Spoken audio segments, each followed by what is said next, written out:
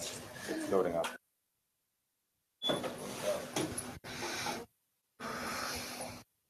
There you go. What's going to help?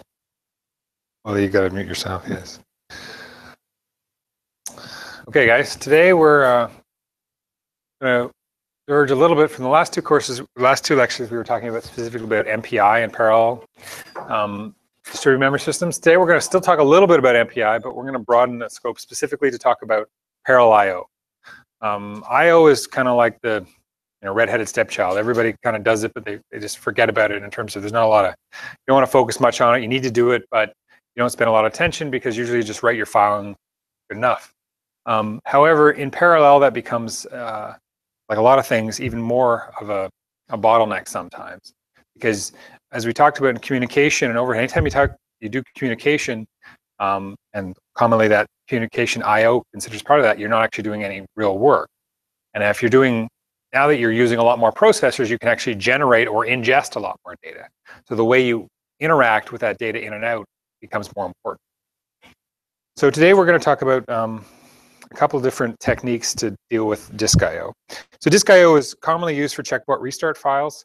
You're running a big simulation. You don't want, if you've been running for 3 days, you should be have built in some ability to be able to restart your code. That's commonly called restart or checkpoint files. If you're doing data analysis, the whole data is stored in the files. As much as you might not like it, that's your medium to talk through. How you organize your input-output, that's what you're dealing through. And then also there's many other reasons that you're going to have disk I/O activity. One of them is to install Apple software updates. So the problem is the fundamental is I/O is basically bad. Just like communications are slow, but I/O is fundamentally has not grown at the rate that the other memory and CPU power has. We're still using mechanical disks with spinning platters to store magnetic media for information.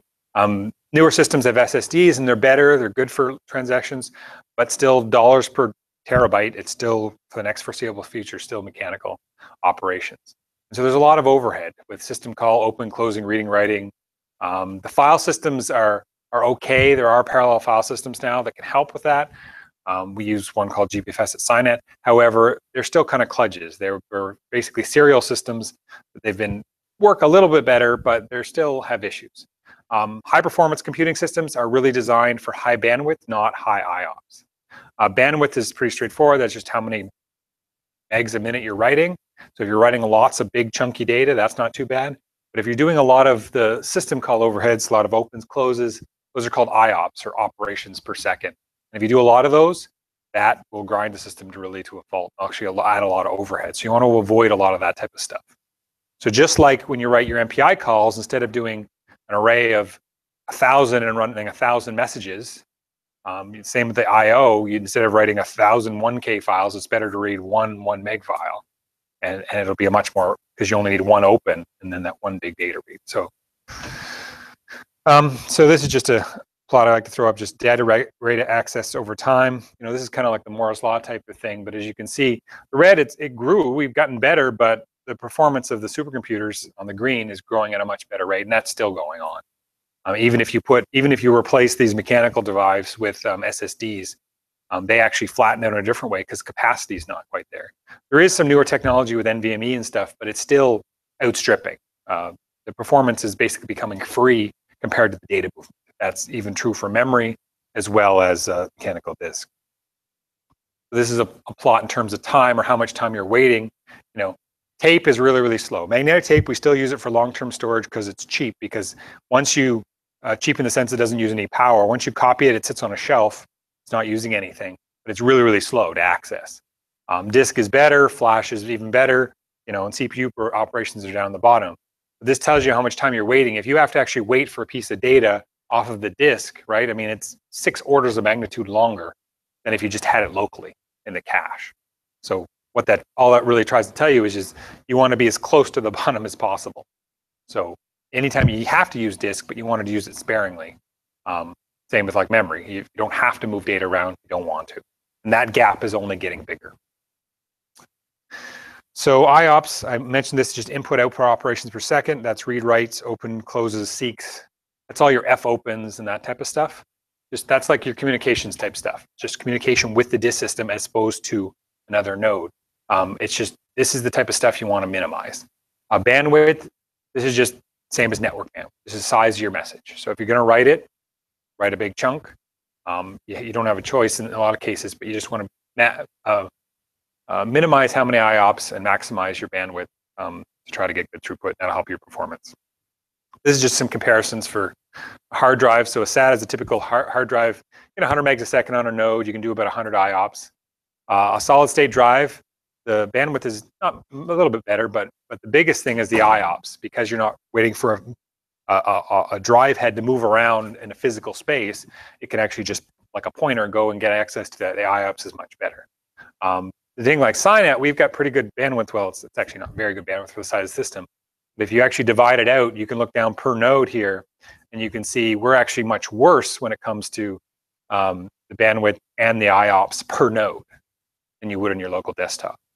So you can imagine you had an application you've run on your desktop. It works okay, by bandwidth issues, no I/O problems.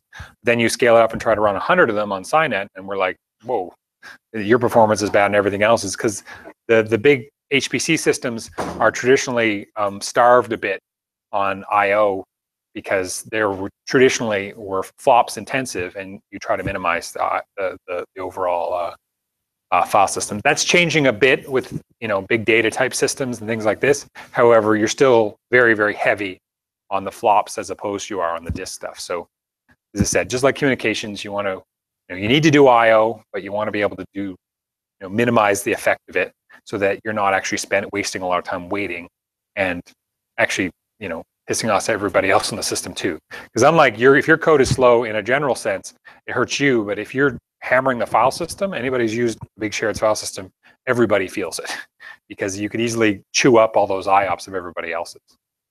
So that's one thing, just for playing nice. You definitely want to have that under control. So I'm not going to get too much into this, but there's a general I/O software stack where you're working at the application layer. That's your code. There's, of course, between you right down to the I/O hardware being the actual physical hardware, there's a lot of software in between that. And most of it's hidden between you and the OS. If you're using a library, like we'll talk about this, like netcdf or HDF5, that maps to a series of calls. If we're going to talk about MPIO, which is I/O through MPI, that sits in the middle. Then there's actually a file system. So that's a GPFS, a Lustre, NFS, Windows, FAT, NTFS. Pick your file system. Those are all the layers. And I just put this out here because you'll hear a lot of these terminologies talked about, and you're accessing it in different layers. And it's just like programming. Either you're making a library call or a system call, or lower down. The I/O system maps much a similar way. And depending on how low level you want to get, like i.e., you do an offset for how many bytes of the size of a double is, you may have to do that in the middleware, but not at a high level like you do like a netcdf. So some just general I/O type stuff. Do binary. It's just natively binary copies. Just takes it out of memory, dumps it onto the disk. When you dump it into ASCII, fine for small case files for testing. It's great. It's readable. Problem is it has to convert it. There's a lot more overhead to convert that into the cars to actually write it to the file. It's very wasteful in performance and also in disk space. The ASCII's got a lot of empty space in it. Binary literally is just, it takes it out of memory, dumps it onto the disk. If you're writing parallel I/O codes, especially writing a big MPI code, look at some sort of parallel I/O strategy. We're going to talk about those later, but there are different ways. You should try to incorporate that from the beginning. It'll make your life easier. Don't, write lots of ASCII files, especially lots of ASCII files. We've got people coming with codes at SciNet. We've had, they're scaling up their problem, and every AC, T's, and G's or whatever written in separate files, and they have 275 million files in their directory or something crazy like this. It won't work. You're just hurting yourself. So come up with, if you need to do a large data problem, then integrate that into just as important as selecting your time stepping method or picking your algorithm for parallel scalability. This is very much something you should look at. And it doesn't have to be very complicated either. Data management. So there's different formats. We talked about ASCII. That's just your standard text files. Binary. There's more. That's just native files, and also you can store metadata, which is store information about your files. How many people here, when they output their code, it's fine. They have the output named Thursday, September 22nd, run 146. Well, you're storing metadata in the file name. Well, you can actually do that properly in the actual file itself, a self-describing file. That way, you actually have a sort of a record inside itself. If you have a lot of very complicated data you want to search, you can actually look at databases and stuff like that. I'm not going to cover that here, but if it is something where you just, you have more than a couple of parameters you might want to search, and maybe, or there's lots of little data, using a database might be a better way than just using a traditional file. And then the standard libraries you can use, which what we like to promote, instead of writing your own, we're going to talk about HDF5 and netcdf. These are common, library applications. You don't have to actually get into writing the format, but they're portable. Somebody's written a standard, there's a library to them. And it makes it a little easier for you to, first of all, write your code because you're using a standard API. And also tools, a lot of visualization tools will read these files already, right? So instead of making your specific one, then if you're using a visualization program like PeerView or something, they're much easier to hook into these standard formats. So this is just an example of ASCII versus binary. So as you can see, it doesn't matter. Either it's a scratch sitting in RAM disk. The ASCII is way, way slower just for writing a bunch of data. So, and the syntax between one and the other is pretty straightforward. All you're doing is switching from fprintf to fwrite, or to a read, same sort of thing. So it's just something to think about. If you're starting to scale up to multiple megs, you really should have some, keep both options, right? Write your code in a modular way so that you have IO function. You can turn on ASCII or turn on one. So if you're debugging, leave the ASCII on. When you're running your real code, you have the binary. So this is just an example of metadata. So you can actually use like an XML type stuff in your file. Some of the file formats, we're going to talk about HDF5, and some of these do this intrinsically in themselves. Most people are used to web type stuff. This is very popular now, just using some sort of XML format where you can embed, and there's libraries, MXML and these other ones where you can include that as well. So you can include a lot of information about what you're actually trying to run, especially if you're doing large amounts of stuff. Say you've got some satellite data and you've got all these images. Well, you can actually put in the time, the position, all the details actually embedded right inside of raw formats, even the date, the version of the software that was written, all that stuff embedded right in the code. And you don't have to worry about remembering where that came from or what directory structure it was. So it's just a little bit of upfront thought will actually help you with a lot of the pre and post processing of this data. So let's actually get into the parallel IO stuff. Most of that stuff was just generic IO bookkeeping. It's important, but what we're really going to talk about today is, okay, I'm writing a parallel code, so all my IO is traditionally serial. How are ways that I can go about this? So I can still keep my sequential IO. What it means though is that from the bottom there you can see I have my 4 processors. They all do some stuff, but I'm only going to let processor 0 do the writing and the reading. Now that's fine. You can do that. But I mean, you can see right away where the issue is. For a few files, that's fine. And if it's a small amount of data, you're only running out a couple integers, fine. But there's a huge bottleneck design problem as this scales out, because everything's got to send. I've got all the overhead of sending all the information back to processor 0.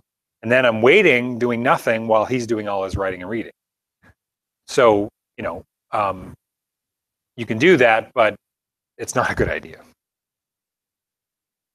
Now, a common way, and this is the way you're usually the first people come across, and there's nothing fundamentally wrong with this, is we'll just say everybody writes their own file, right?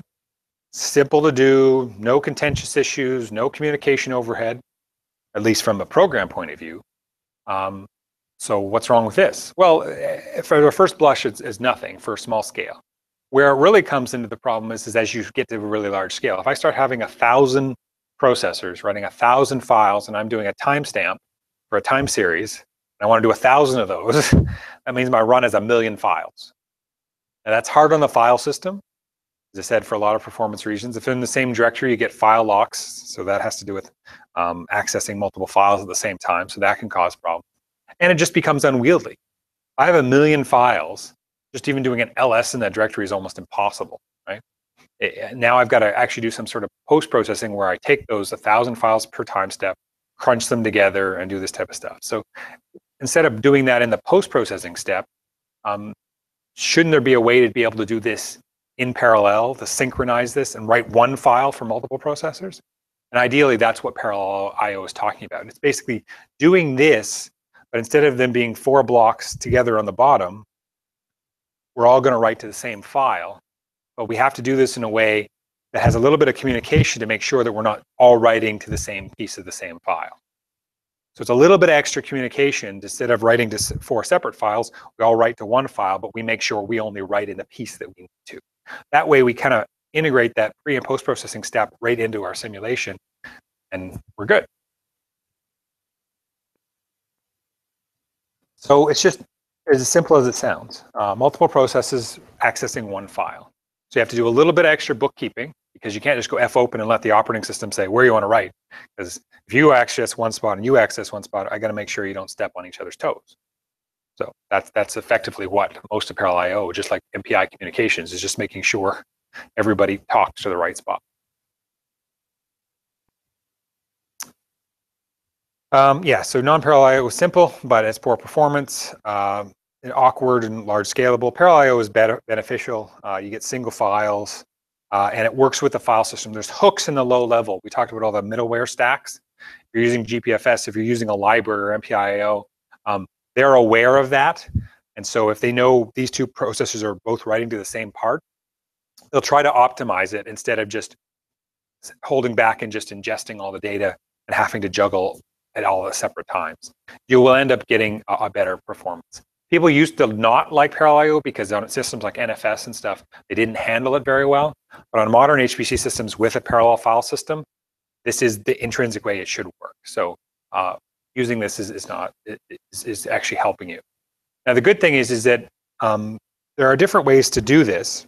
As I talk about, we're going to talk about today. We're going to talk about MPI I/O because we've talked about MPI, and in the MPI 2 there was a standard to specifically handle this problem. It's a little low level though, and you'll see from some of the examples that I talk about. You have to do just like a lot of MPI. You got to figure out all your offsets, and there's a lot of bookkeeping. An easier way to do, and especially if you have a straightforward data format, is to use one of the more common libraries. NetCDF or HDF5 are very common ones, and these are very easy APIs. Somebody's written the low-level shifts and all that type of details for you, and you just create a file in a special way, give it the size of the arrays you want, it'll dump the file, and these are standard formats, and you don't have to reinvent the wheel. Now, if you want to do your own MPI I/O, go right ahead. It's just that you're going to have to do a little more bookkeeping yourself. So the good thing is if you use HDF5 or NetCDF, it can work fine in serial, but then the calls, most of the time, there's only some minor changes that have to be made to use them in parallel. Whereas when you're going to do MPI I/O, it's MPI I/O. You're writing an MPI-like interface for that type of stuff. There's some newer ones like Adios and stuff too that I'm not going to talk about, but there are some newer languages coming, or newer interfaces as well. So what I'm first going to talk about is I'm going to talk about MPI I/O. Then I'll go some NetCDF examples. MPI I/O is the I/O library. Came out in it's built on MPI. It's built right into the standard. It's probably one of the only features that a lot of people use out of MPI 2. And it's actually what a lot of the libraries are built upon. So this is in that sort of middleware of the application layer, below the application layer. And then NetCDF and HDF5 are written on top of this. So they're actually using the MPI I/O to do the work, which is great. It means it just depends on where on that stack you want to fit. Right? It's kind of like you using an application, a library like ScalePack, you make a parallel call. Well, it's using MPI in the back end. You may not be accessing it directly. You're doing it through a library. This is the same idea. So it's good, even if you're not going to be writing MPI I/O, to kind of understand the main features of what is going on. So then when you do use a library, you can kind of see why certain decisions were made, because it'll make more sense, why they might be doing things a certain way. Yeah, so that's the way many other parallel solutions use this as a backend. And they do this because it's portable. It's just the reason people write MPI codes. If you write an MPI code, you compile it for that library, you can bring it anywhere. You can do it on your desktop, you can do it on an HP system. It's not really tied in specifically like that. MPIO has this whole idea of collective operations, which fundamentally that's what IO is going to be. You're doing across multiple systems. You're probably not just writing from one or two processors. You're writing from multiple ones. So anytime you can coordinate and collect that all together, you can actually make a fairly efficient routine. So advantages. It's non-contiguous access to files in memory. What it means is I don't have to, I'll just go 1, 2, 3, 4, 5, 6, 8. I can go 1, 10, 20, 30, and have staggers and just point to different parts of the file system. As long as I control it, I can write blocks in any pattern I want. So this allows me to actually write, so if I have a series of processors and I want to write all the doubles every third space, I don't have to do it all in a contiguous chunk of memory. I can skip spaces and then fill it in with another processor. What this means is that if I have a complicated data structure, or say I have an unstructured grid or something like that, I can write a single file in a very ordered data, even though if my data is unordered on the actual processors. So that's a benefit. It's a little more bookkeeping, but it allows you to write that one file, as opposed to if I had just to write a series of individual files, I have to just write the data I have in my memory, and then I have to go back and post-process it. This actually allows you to do it in one step, so you can save yourself time there. There's this concept of individual and shared pointers, explicit offsets. You can use a portable data representation, and then you can also give hints. It's no text format output. Basically, it works natively on binary only. It's designed to be just data memory binary stuff. So the MPI concepts. So this is your process, an instance of your program. So say your typical MPI, 1 per core. You have some communicator, MPI COM world. And then you have your size and rank. We've talked about these, so you guys are very familiar from the recent courses. This is just our general MPI concepts are used in MPIO. So it's all built around the same idea. You still start MPI init, you still use MPI finalize, all your communicators are the same idea, COM world for everybody to communicate. You can make a different communicator if you just want a subset of them to be, say, MPI COM output, and then you can make a communicator that only works on those, then you could just use those guys for outputting. But this is just reiterating what we've already talked about with MPI before. The main pieces kind of work what you'd expect them to be. Instead of having open, you have an MPI file open. So there's a communicator here. This has to be set up where you give it a communicator, COM world, a file name, and then there's a bunch of different information you can give it, how to open, how to access, read, write, this type of thing. There's a seek, how to look in that file. There's a set view, which we'll talk about. That sets how you're going to write or access that file. There's a read and write, and then there's a close. So they're pretty straightforward. They follow typical MPI conventions. Yeah, they're a little clunky, but it's one of those cases. You write it in the MPIO library, and you can sort it out. And then now you can actually do this in parallel. So the simplest one is you just have a file handle. So you give an MPI file just like you would a typical open. You have a file handle, and you'll access this. The difference is now all of your processors are going to use that same file handle, right? So it's not file 1, file 2, file 3. It's just file, right? Then you're going to close it. So we can actually when we do this MPI file open, now we'll all be able to access this test.dat file, right? So it's very synonymous with on purpose to be like a typical open and write type process. So I'm not going to get into this here, but this is more for you guys later. We do have examples of this clone, this parallel IO example. You can run this MPIO test case, and we'll walk through there'll be examples of this up here too. And it includes what libraries you need. This is just standard open MPI on Sinet, but it'll show, it's a good test example if you're going to write your own or you want to see some stuff. And that's what I've got right here. So it's really this is just a standard code. I cut off the start, the init stuff and the finalize stuff just to make it smaller. But basically, this is all it really requires to write a chunk of data to a file. So it's a little more specific in this case because I do need to create a specific offset. This is where I said the manual comes into. MPIO doesn't really understand types in the sense that it doesn't know intrinsically that a type that a double is 8 bytes. You have to actually do the math yourself. That's why it's a little lower level.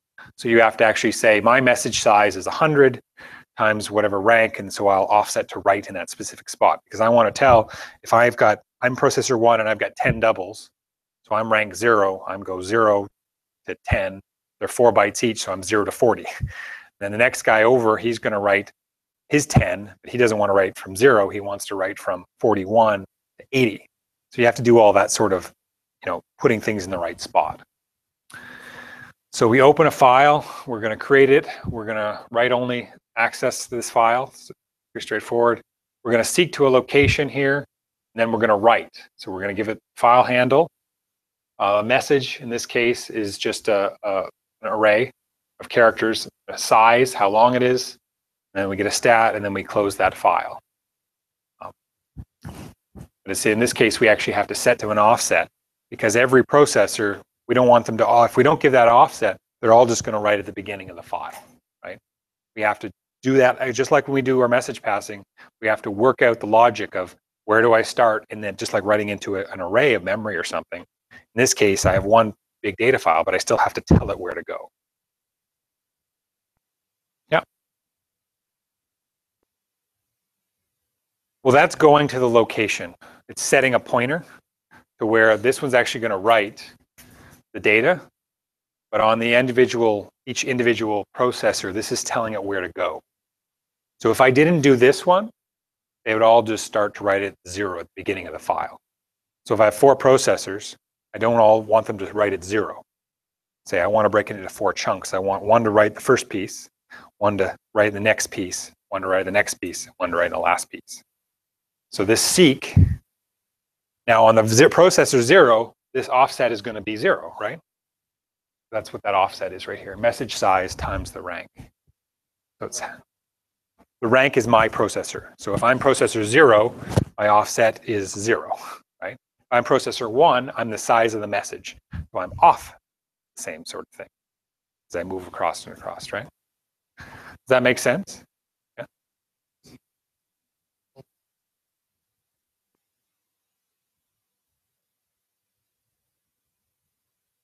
No, well, I mean, when you do the MPI open, it's just a pointer setup. It's not actually doing anything to that first space.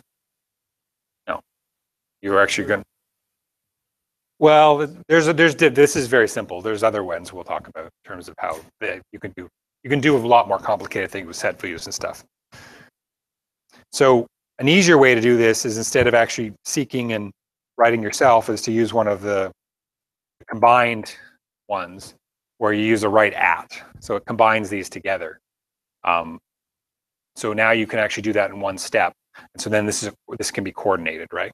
So now, instead of using the individual seeks, now we're actually going to do it with a write at. And so we're doing the same thing, but this assumes it's an MPI call. So we're all going to do this at the same sort of time. So we're all going to do this together. And so then, even more than that, there's also a collective one on top of that, which is a write at all. So this one kind of works that everybody does this together at the same time. Now, this can be good or bad. It means now we're chewing up the file system, but we can also guarantee that all my codes at a certain spot have got to that point, and they all write their data before I continue on. So the choice of, you normally don't do this unless you want to do something funny. It's usually better to use a write at, because now it's one step. I build this in together, or a write at all. And the circumstances of which ones are better really depends on your interpretation or what you want. Okay, so that's the main pieces. I'm not going to. There is a lot more to get into with MPIO. You can. Oh, I just want to mention. So here's a diagram of what we talked about. I probably should have put this up first, where the idea being is processor 0, he's setting into here, he's setting into here, he's setting into here. Now, at the simplest case, these views are all exactly the same. They're just a chunk of, you're writing a simple array. But you may actually have something where, so this is just showing you open, setting an offset. I'm setting a file set view. In this case, I can actually set this view where it's very simple. But you can imagine a case where I have a more complicated data structure, where I'm interleaving various pieces of data. Well, you can actually set these views and then actually write into them in an interleaved manner, right? So this is where it gets a little more complicated, but you may actually just have something more than a big array of doubles. You may have some sort of structured set. So then that's what the idea of this file set view allows you to do. So you come up with your sort of like a struct of data or whatever. Then you tell it how many bytes there are, or how many doubles, or how many integers, and then you can write in this different pattern. I don't want to get into too much of this stuff. There is a lot more detail that can be got into this type of stuff, but I don't want to spend a lot of time on it because it's something you're probably not going to be doing unless you really have. So this is the view allows you to set a view so that you can set a pattern so that each processor can write them in a different way, but you can either map exactly what's in memory to a disk or exact a certain format that you want. Say you were wanting to write, like you could actually write a JPEG or something if you really wanted to, or a PNG file, where everybody writes his own structure of that data into that file in a certain pattern. You have to do the bookkeeping yourself, but you could actually do that traditional serial format if you do it right. So the set view is one that allows you to do this, where you can create these E-types, create offsets, and then all this other type of stuff. I don't want to get into too much of the details because it gets bogged down, and it does get kind of have to dig into this a bit. I just want to make it known that within MPI-AO, you can do some pretty neat stuff, but it is fairly low level. You're going to have to spend some time figuring out your offsets and where things are. But if you have, it's one of those things though, if you have a specific file format you're trying to write, you do this once, you test it out, and then it gets put in an IO library and you don't have to think about it. But this will also come up too when we talk about some of the higher level libraries where you can see they're leveraging these ideas in their own data formats. Okay, so that's just a really quick overview, not really enough to do much with it, but of what MPI-AO is. The simple examples are pretty straightforward, but if you start getting to the E-types and sets, it requires a certain more. And we do have some examples on the SciNet wiki if you go into the tutorials page. We've done some day-long parallel I/O, which have a lot more comprehensive examples about specifically MPI-AO. Okay, so let's talk about more of the higher level libraries here, our NetCDF and HDF5. So they kind of go hand in hand because one's built on top of the other, at least in parallel. These are standardized formats for scientific data. HDF5, there was an HDF4, but most people are using HDF5 now, is a standard, and it's very extensible. There's lots of modern features in it. If you use the API, you can do serial, you can do parallel. It supports a lot of the newer standards, a lot of CFD like CGNS data, or a lot of your commercial codes now actually back end with HDF5. You don't know that, but that's actually what they're using. They're using this library. NetCDF originally came from the guys in the weather research, UCAR, but it's an even simplified version of HDF5, specifically for just saying, I have a bunch of data that's in a series of arrays, like we most store them. I just have an array of IJK, and I want to dump it in a simple, nice way. That's what NetCDF allows you to do. And in parallel, it just builds on top of HDF5. And the good thing is there's a lot of common community usage for these guys. They're both open source, and they're very well documented, and they're pretty much on every HPC system. So on SciNet, you just load a module, HDF5, which what specific version you want. You don't have to build it yourself. You just link against it. And that's pretty true of any modern HPC system. So if you use one of these ones, it's pretty flexible that way. And there's a lot of good tools in this too. They're self-describing. They have the metadata built inside them. You can query them. How many pieces of data do you have? They're all binary format. The one thing I didn't mention about MPI-AO is it's endian specific. So if you're on different architectures, it will be of that endian. You use these ones, you don't have to worry about that. So you can just take the file and copy it from different systems, and it won't matter. So it's more portable that way. They've made sure of that. So yeah, and NetCDF is specifically aimed at storing large multidimensional arrays. But so if you're having more complicated data structure, it's probably too restrictive for what you want to do. If you have complicated, unstructured data sets with lots of mixed different types. But if you just literally are storing large amounts of traditional arrays, then NetCDF is probably the easiest way to get started. HDF5 is a little more general, but it requires a little more bookkeeping. We're not going to get into HDF5 today. We do have examples if you're interested in that or something you want to do. Talk to us. We have some good examples in it in the Parallel I/O course, but it kind of takes a little more to get set up. So I'm going to focus on just NetCDF and kind of walk through an example because it is fairly straightforward. it's the type of thing that just in a few simple slides you can see it. With about 5 calls, you can start using it right away. So it's MPI say is too low level, then you can just use the API to access NetCDF. So that's just a series of function calls, effectively in this case, and it's a higher level approach just for writing these multidimensional arrays. So the data model is try to be as simple as possible with NetCDF. So you have at the very core you have a chunk of binary data, right? You have some array that's array X. It's two-dimensional. 10 in one direction and 10 in the other. So, and it's of what do I need to know about that array? I know its type, so I got to know if it's an integer or floats or doubles or something like this. And I can give it a name, ABC. Then, in this case, it's 2 dimensions. So I store that piece of information. Then I give a name for each of those dimensions, X, Y. Right? Then I can store some extra attributes about that. You know, what it is, temperature or something like that. And then I can take multiple sets of these, put them all together to form a file. And also in that file, I can give information about the file attributes. I can store some one-dimensional information as well about that, and then put this all in a file. And that's basically what builds up a NetCDF file, right? But at the core of it, it's really just a series of arrays. And that's what you're going to store. You may restore multiple ones of it, but you're really just storing chunks of traditional, you know, n-dimensional type arrays, which most Fortran and C codes, that's how your fundamental data structure is stored that way. So that's why this works really easy for a lot of scientific work, because the bulk of your data is going to be stuck away in some array. So the API, you know, defines the functions. So what's in their input or output. It gives you some options. NetCDF is really simple. It just uses a series of integers to store the C types. So you'll see in the examples, it just uses a series of integers to set those parameters. It can be a bit limiting, but it's limiting on purpose. It's supposed to be simple. And then there are APIs for Fortran and C. There are some for C++ and Ruby. I know we've been using C++ in this class, but kind of like the MPI, the C interface is more portable or more flexible. You get better documentation on it. So I stuck to the C interface in these examples too. If you want to look in the C++ specific with classes and structs and stuff, types, there is some support for that, but as usual, the C1 usually is the most straightforward to use in an API sense. So there's an example here too. So we've got some example in the same.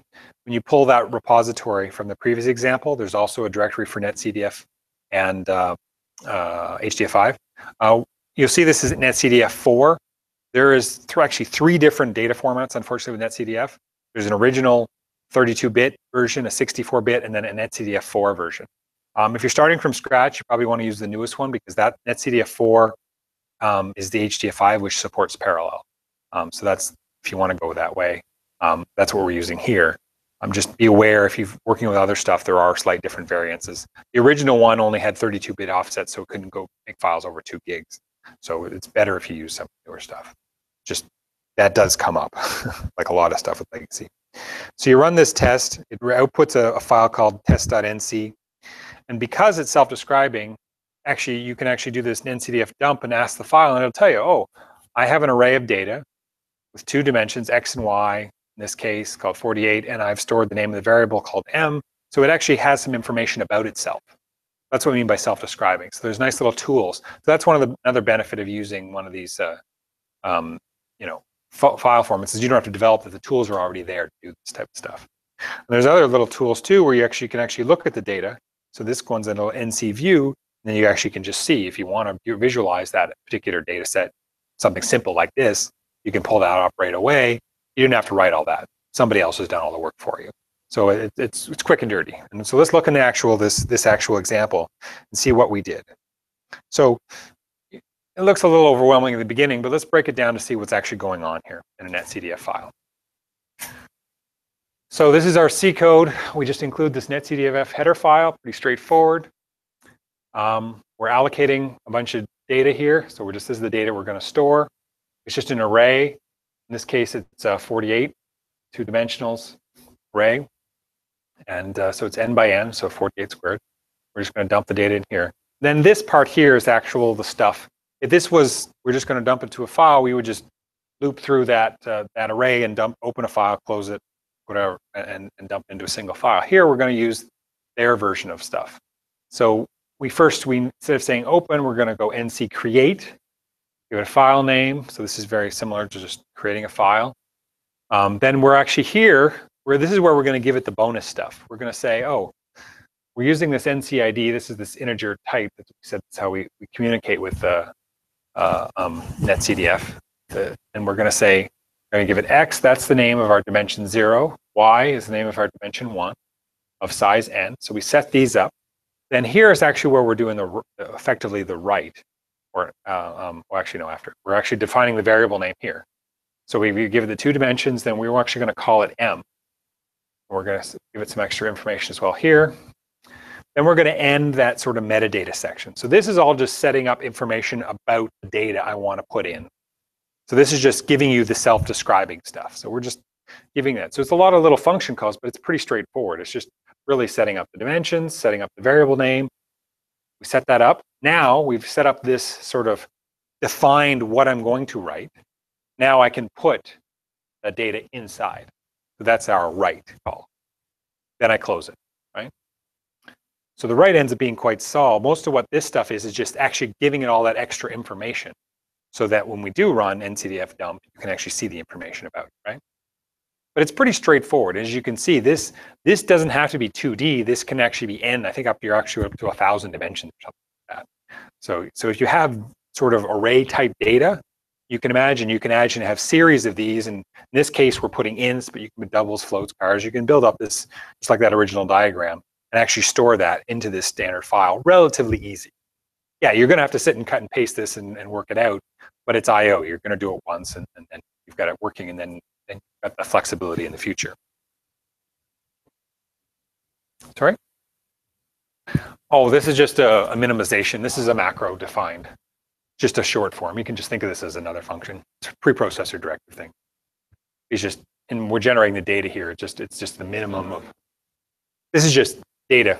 It doesn't really matter. It's just a way of short forming that. But that's just, we're generating some data to output that plot. But if you already had data, this all we're really focusing on is those NC calls there. So to write it, you create, so as we said, we create the file, define the dimensions, define the variables, end that section, and then we write that file. So describe it, write it. Pretty straightforward. So it's kind of like if we go back to the MPI-AO, you could see where we were setting up a file. Remember I said we had this, if we had a complicated data structure, we could set a file view. Well, by making a series of these calls, that's kind of what's going on under the hood if you're doing this in parallel. It's setting up all those low-level, offsets and all that type of stuff. So you don't have to do that. It's doing that for you.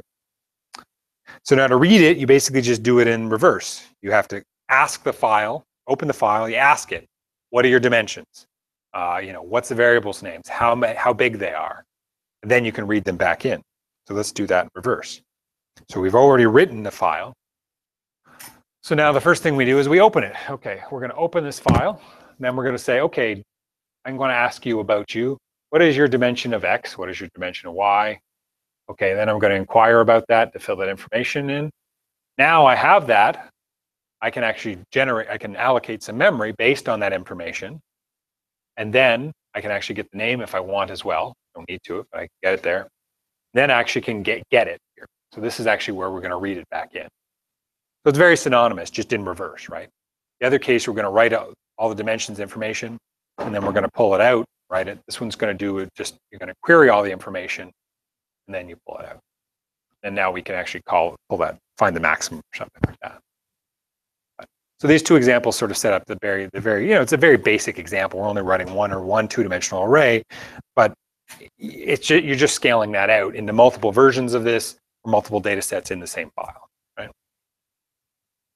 So yeah, it's a little more upfront work, but you get a lot more to it. You're actually getting a lot more information in the file itself, so you're self-describing it. But I don't think it's any more write statements than as if you were writing your own metadata inside your own file. As I said, the nice thing is usually with this type of stuff, make a little class or a separate function that does this for you, and then you can make them interoperable. You pass in the data and it writes all this stuff then you have it in a separate function, so you kind of hide that away. And if you want to play with parallel I/O or different file formats, it's usually not too much work to switch between them, depending on how complicated your data structures are. NetCDF also allows you to introduce this idea of subregions. So in these cases, we were just dumping out the whole thing. But say you're like, I really only need row, every other row, or a certain subsection. Well, I can actually, instead of defining the, like in this section here, where I just see here, I was going, I'm taking the whole array of 48 by 48, and then I just take the whole thing. When I do the put, I'm just saying total size of the data. I can actually give it a subsection of that too, which what NetCDF that they refer to as a subarray, right? So you can actually give a start count. So when you put variable, you can just give it a start, a count, and a data. So you can stride over data and stripe it in a different way. Maybe you wanted to put it in a different pattern, or maybe you only want one slice and you got a time series and you only want, you know, the X variable and you don't want Y and Z or something. You can do that. And this is an important concept too, because this is exactly how we're going to do it in parallel. There's some details with NetCDF, just trying to sell it. You can change the size of how much you grow and stuff. I'm going to skip that over. It doesn't really matter. But what I want to lead in is that if you have this idea of a subarray, you're doing this in parallel, right?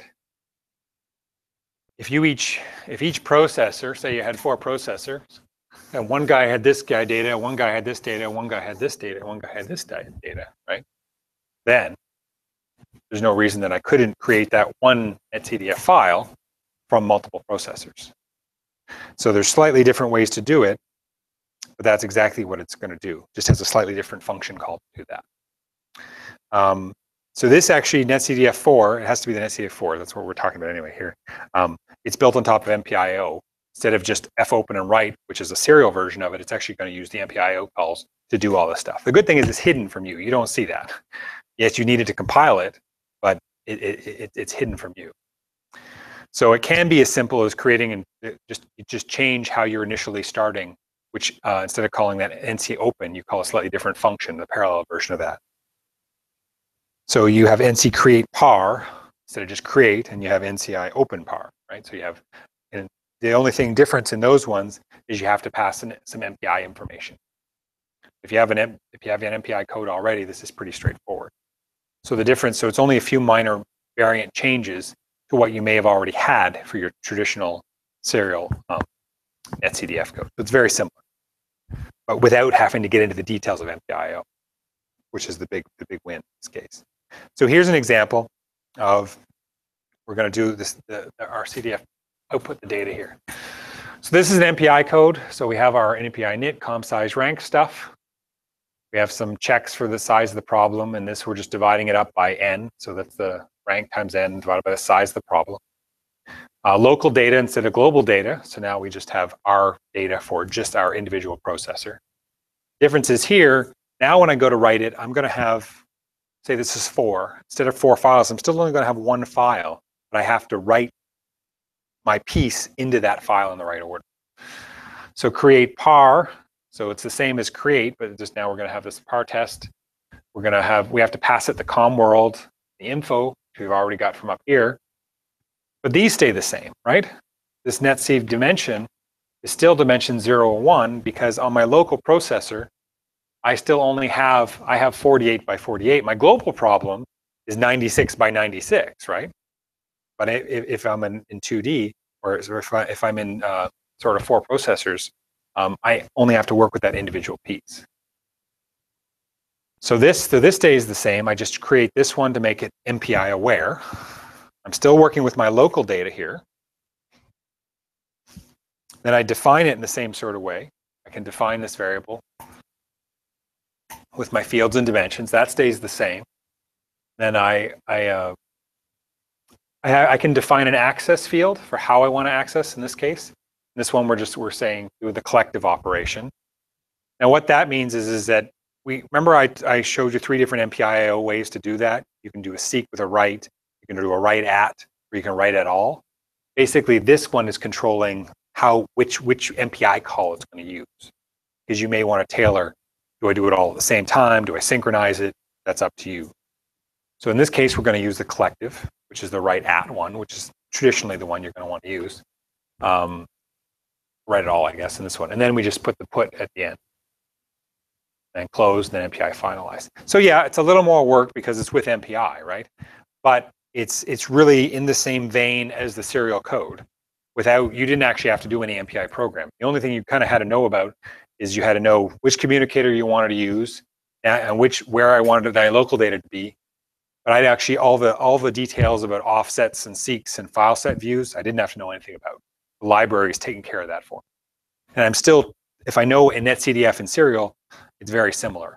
So you could easily have two versions of this code with a couple if-defs and have the parallel and serial version, and it will work perfectly fine without too much extra work.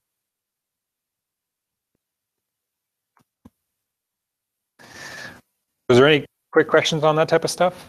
I know there's a lot of I know there's a lot of syntax here, and I'm not trying to get into every step-by-step syntax because that's more. You're gonna have to sit down with the code and sort of work that through, and that's what this. Come back to the slides or go through those examples, pull that repository, use that as a reference point.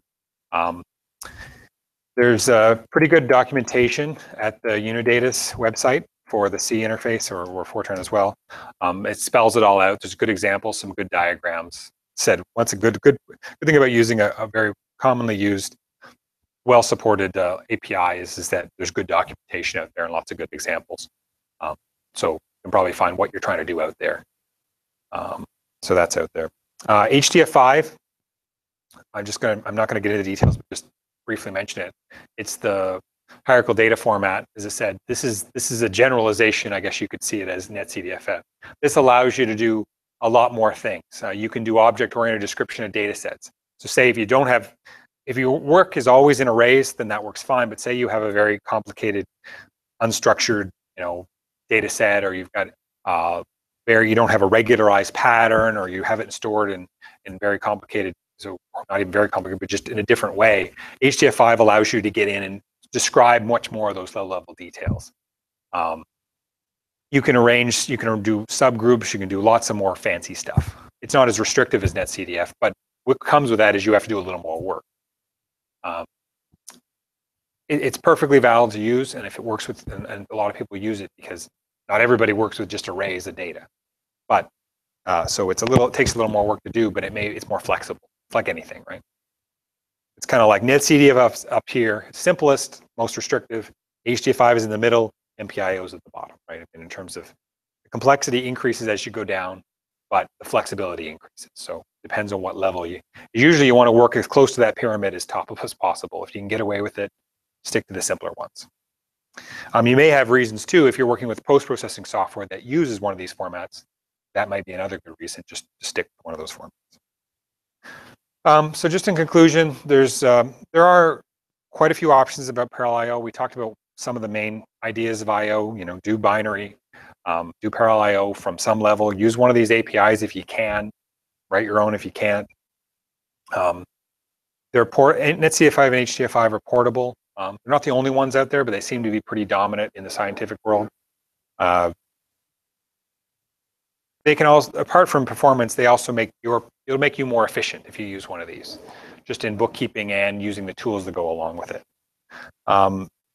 And just pay attention to the biggest thing I can say about all this stuff is however you end up doing this, just pay attention to your I/O. Usually especially when you get to HPC, you get an N version of everything. You start doing a lot more and you start generating a lot of these things. And the amount of data you generated or work with can easily spending a lot more time just managing that data than actually doing simulation type stuff. That's very, very common batch processing now. So just be aware, and there are tools to help you that. And if you start early with these, then it'll just make your overall process and dealing with the data more efficient and save you extra bookkeeping. If you got a lot of people are now going back and processing data that they generated and spend all that time. If you do it up front, you don't have to worry about it. So, okay. I think that's all I got today. Okay, thanks.